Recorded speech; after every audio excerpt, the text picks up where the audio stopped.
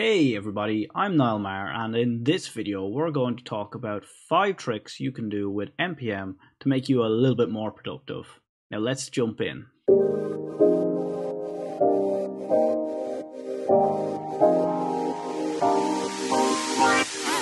I'm going to keep away from the obvious npm tips like shortcuts for keys and show you things that I actually think you might not know.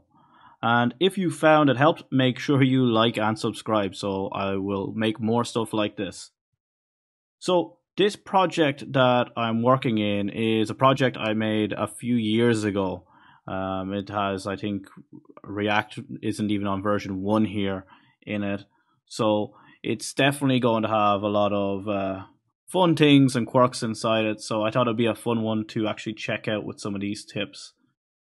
So the first thing usually when you jump into a project is you probably want to check out what scripts are inside your package.json. So there's a couple of ways we can do that. And the very first, I suppose, obvious way to do it is to jump into your package.json and run down and look for your scripts. And you can see here we have start, test, and test watch. But I would like to be a little bit fancier with this, and I'm going to open up my terminal here. And we can actually check out all the available scripts by saying npm run. And you can see here we get the lifecycle scripts included in React YouTube Player are start, and it gives us what the command is, and test, which is this command here. And we also get the test watch command. So I think this is a pretty clean way of doing it, and I think the only other way really would be to kind of cat package.json, but even then you're going to just basically be reading through the text. So I really like that npm run command. So that's tip number 1. And for tip number 2, we're going to do something similar. We're going to try and look for things that we'd normally have to manually look for. And so this one is going to be looking for installed packages. So instead of jumping into our package.json or checking our node modules to see what's installed, we can actually just do a nice little command of npm list. And that lists out all of our dependencies, but you can see here it also lists out our dependencies, which is a little bit cluttered because we might not really care about what our dependencies have as dependencies. So to limit that, we can actually go npm list, and we can go -- depth and equals to 0 to make sure the search is only for the first level. And cool, now we get a flat look at all of the packages. So that's pretty useful again for just seeing what packages you have available to you. And that is tip number 2. So for tip number 3, we are going to open the packages links without actually going and looking online for them. So this is something that I find really powerful. Say if I look at something in here that I haven't used in a while, like jQuery, let's have a look at how we would open the home page for the jQuery. So we can say npm home, and then we can give it the package name, so jQuery. And what that will do is actually open up in our browser the home page for that package. So that is pretty cool. So if you're trying to remember how to use something that's in there, you can actually just open it up without having to go and Googling and everything else. It will bring you directly to the package linked. And you can also do something very similar for actually getting the repo for it. And you can just say npm repo jQuery.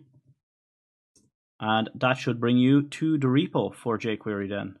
So it's waiting for GitHub. There we go. So yeah, that's pretty useful for actually finding the docs and things you need to get up and running with something, especially if you're looking after some legacy code bases and things like that, and you might not be sure of all the bits and pieces that go together in it. So that's tip number 3. The next tip is getting versions of a package. So let's have a look at something like React here. So in my packages here, I actually have a very old version of React. I'm using React 0.14.9. If anyone's been using React, they'll know that that's super old because we're on 16 point something, I think, at the moment. But let's see what we want to get the current version. And let's say we want to get the current version. We could say npm v React version. And that should give us the current version of React. So that's 16.13.1. So we're a little bit outdated. And if we wanted to see if there was any alpha releases or if there was any other releases we could be interested in, we can actually make this plural and just add an S onto that and say npm v React versions. And now we get a list of all of the available versions that are there. So that can be good if you're looking to see if there's an alpha release out for something, or if you're interested in seeing if you can bump it up by a minor version or something like that. So that's a pretty cool trick as well. And so that's your tip number 4. And now for tip number 5, we're going to check for outdated dependencies. So this, as you can imagine, is probably going to have a lot of outdated dependencies because I have such old packages in it. So how I could check to see what's outdated is I can run, very nicely named, outdated, npm outdated. And we get a nice little table here showing us in red if they're bad or if they have security errors. I think it's yellow if it's only a minor warning for them. So you can tell things are pretty bad for my project here. And what we have is this table called current and wanted. And if your current and wanted don't match, what you can actually do is you can say npm upgrade. And it's not going to do anything for me because they all match, but you could get your wanted list very easily by hitting npm upgrade, and that will give you the wanted packages here. But because this is so out of date, it didn't probably have the feature at the time, so it's not going to let me really change this without breaking things. So I'm not going to bother there. I think even if I run it, it will probably just do nothing. It'll probably hang. No? Yeah, just does nothing. I think we still have the same outdated packages as before. Yeah, still the same things. But that's pretty useful to know, like, how outdated things are. And, you know, the similar kind of way of doing these things is kind of running your npm audit. So that will do your security audit, or let's see, neither npm shrink rack. Oh, it's because I never probably installed things yet. Npm install. And then I will do an npm audit on this. And I didn't really throw this in as a tip. I wanted to show you outdated because we usually get prompted about this npm audit. And the npm audit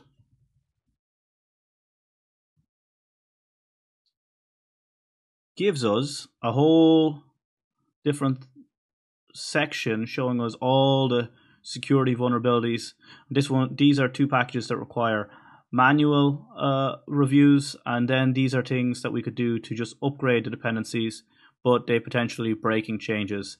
And if you wanted to force those breaking changes, you can actually do it with the force command as well. So what is it, the commands there? We can say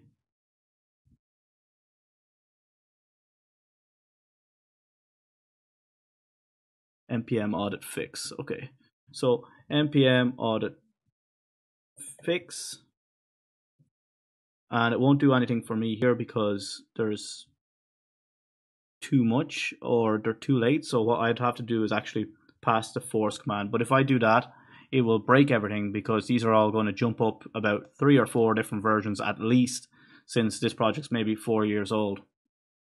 So I'm not going to do that because I'd probably like to play with this project afterwards.